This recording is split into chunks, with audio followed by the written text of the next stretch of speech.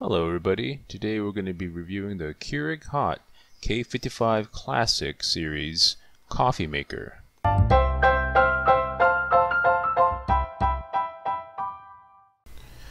The Keurig HOT K55 Classic Series coffee maker comes with a 48-ounce water reservoir.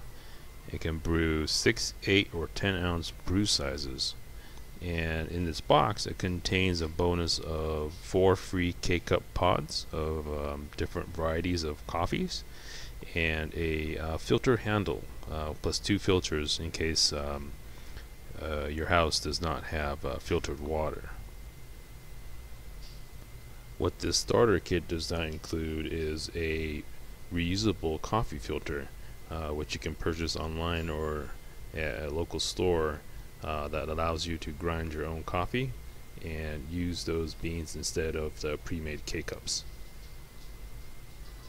What I like about the Keurig system is that it has a lot of variety you can choose from, unlike the tea discs.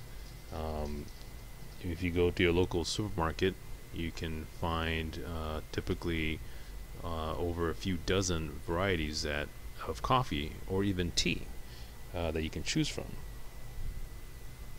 The types of teas that you can brew is either hot or cold, just like the coffee, and they also do make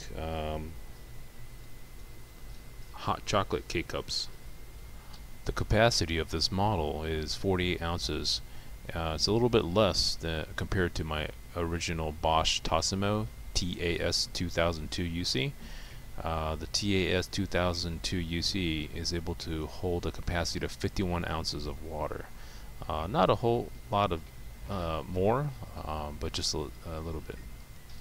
Both machines are able to make drinks in less than 1 minute. However, the Keurig needs to be left on. Otherwise, if you do turn it off and you turn it on again, you will need to wait around 4 minutes for the water to heat up. Whereas my Bosch Tassimo TAS 2002 UC, the water heating is almost instantaneous.